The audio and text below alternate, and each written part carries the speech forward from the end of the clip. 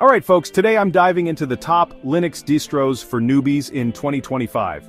If you're just getting started with Linux, these are the distros you need to check out. First up, Ubuntu. It's the most popular Linux distro out there, and for good reason. It's user-friendly, has a massive community for support, and the installation process is a breeze.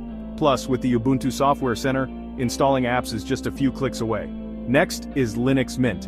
If you're switching from Windows, this one's for you. It feels familiar and it's super stable.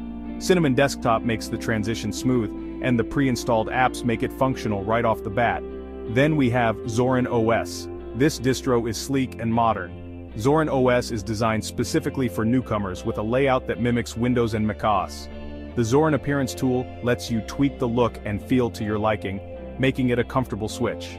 Don't forget about Elementary OS. It's got a clean, minimalist design that's visually appealing. Inspired by macOS, it's perfect for those who love aesthetics. Plus, it's lightweight and runs smoothly even on older hardware. Finally, Pop! OS. Built by System 76, it's tailored for both beginners and power users. It's great for gaming and productivity, and the Pop! OS user interface is intuitive and easy to navigate. So there you have it, the top Linux distros for newbies in 2025. Give them a try and let me know which one works best for you in the comments.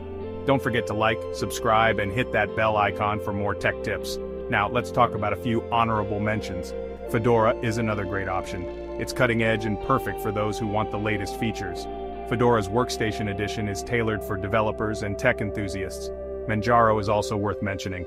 It's based on Arch Linux but much more user-friendly. With its rolling release model, you always get the latest updates. Catch you in the next one.